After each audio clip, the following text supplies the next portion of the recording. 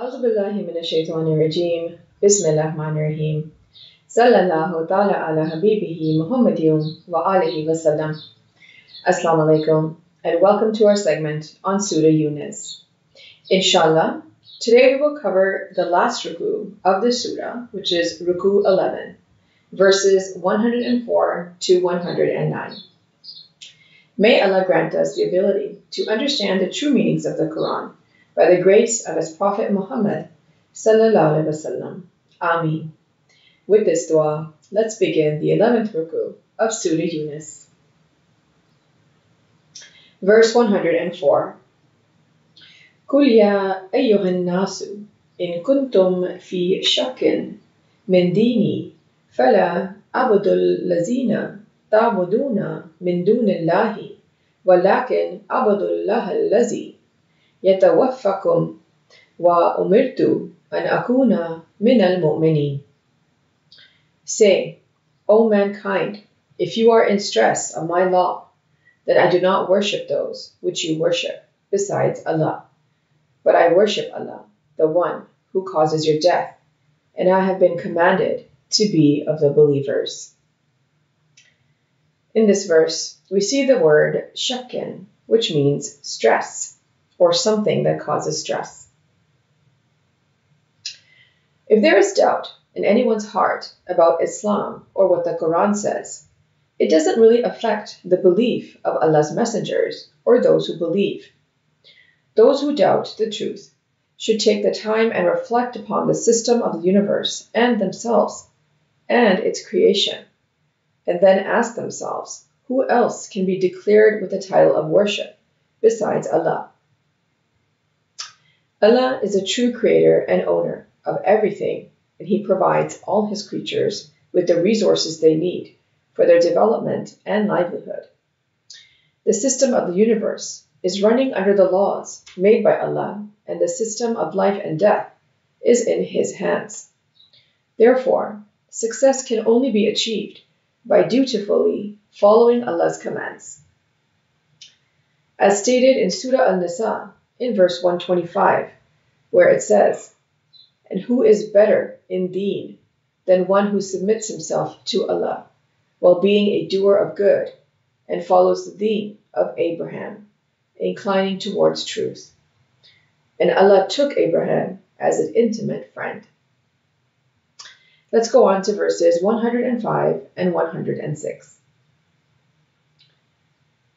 وَأَنْ أَقِمْ وَجْهَكَ لِلدِّينِ حَنِيفًا وَلَا تَكُونَنَّ مِنَ الْمُشْرِكِينَ. And direct your face toward the religion, resolute, and never be of those who associate others with Allah. وَلَا تَدْعُ مِن دُونِ اللَّهِ مَا لَا يَنْفَعُكَ وَلَا يَضُرُّكَ فَإِنْ فَعَلْتَ فَإِنَّكَ إِذًا مِنَ الظَّالِمِينَ. And do not invoke, besides Allah, that which neither benefits you nor harms you, for if you did, then indeed you would be of the wrongdoers. This verse is commanding us to stay upright and be unwavering when believing and following the deen. Only Allah is the one to be worshipped, and anything we do should be care of Allah and nothing else. And this is also mentioned in Surah Al-Bayyinah in verse 5. Worshipping anything else besides Allah puts us in the category of the mushrikeen, and committing shirk is strictly forbidden. As stated in this verse, it would make us the zalimeen, those who are of the wrongdoers. Allah is the true creator and owner of everything, including all of us. It is He who provides us and sustains us with the many resources that we see and use. He gives us life and causes us death, and then revives us. How can we claim ownership of anything that we have not created? And the things that we do create, we need the resources provided to us by Allah to create them. So we should ask ourselves, who is more greater to worship, Allah or the things created by us? This fact is repeated in Surah Al-Furqan in verse 3, where it says, But they have taken besides him gods which create nothing, while they are created, and possess not for themselves any harm or benefit, and possess not death or life or resurrection. Let's go on to verse 107.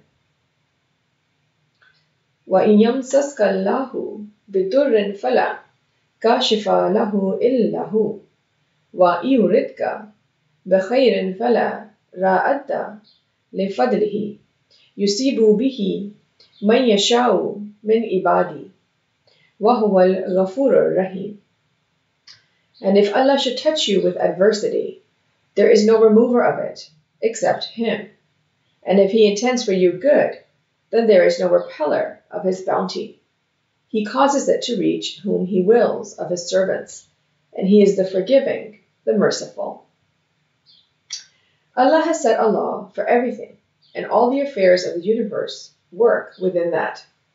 The reality of good things and sorrows that come to us is described in Surah An-Nisa in verse 79, where it says, "What comes to you of good is from Allah, but what comes to you of evil is from yourself.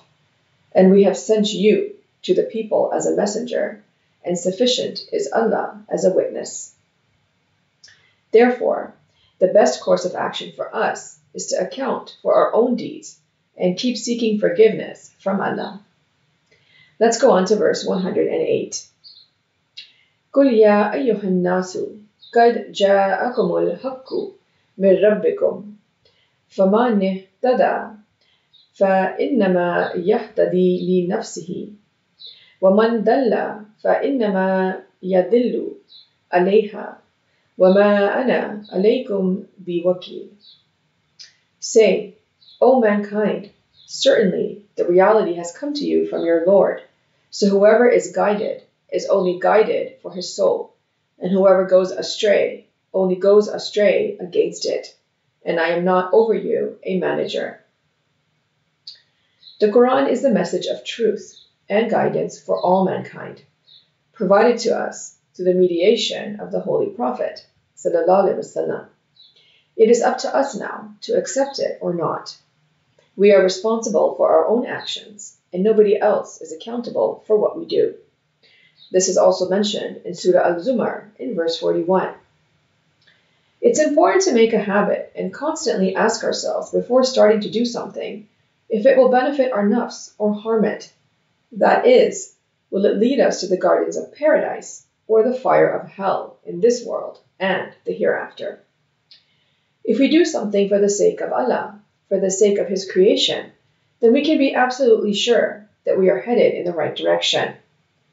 If we do something for the sake of just our own selves, then we must take a step back and reevaluate ourselves before going further.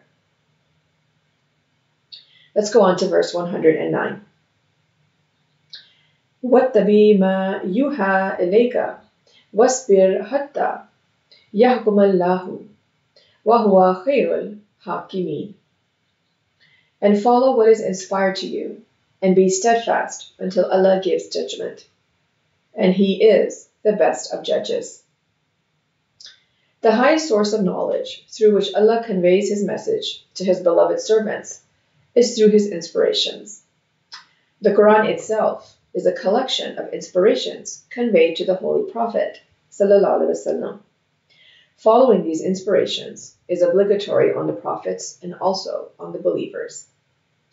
Once an inspiration is received, understood, and acted upon, it is necessary that the mission of conveying the truth continues with full effort, regardless of any opposition. Any hardship or obstacle along the way should be faced by being steadfast and putting trust only in Allah. The outcome is in His hands, and He will decide as He sees fit.